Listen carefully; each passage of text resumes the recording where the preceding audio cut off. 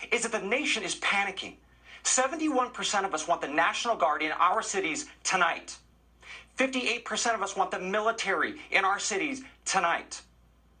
All right, the people are panicking. The country is on fire. Now, who is attacking us? Mr. Esper should know this. Right. It's Antifa, Department of Justice, NYPD. Others are saying this very clearly. These are people, by the way, that we faced back in the 1960s and 70s and early 80s. These were people who were far leftist, Marx, Lenin, folks who embraced that ideology. They allied with Black Panther movements, and it took many years to finally put it down. Very dangerous. And now this same group, who is allied, by the way, with the Democratic Socialists, we're talking to Bernie Bros and Ms. Ocasio-Cortez, they're back. They're back with firebombs. They're back with bricks in our suburbs and our downtowns.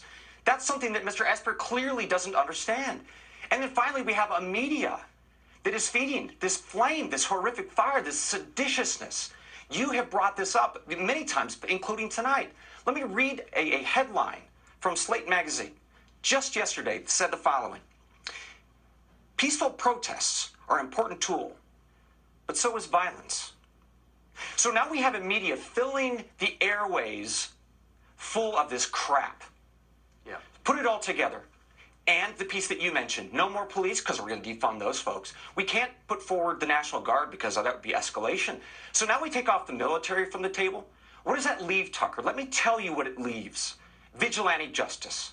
That's exactly. It's you and me and everybody watching this program arming ourselves. Is that how we run a republic? No, sir, it is not. And you do not want a country that goes there.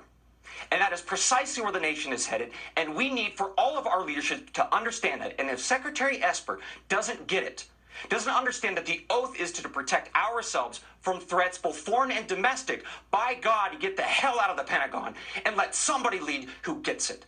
Because that is the oath that he took, that I took, and that the people of this country demand of our leadership in this moment because we are on fire.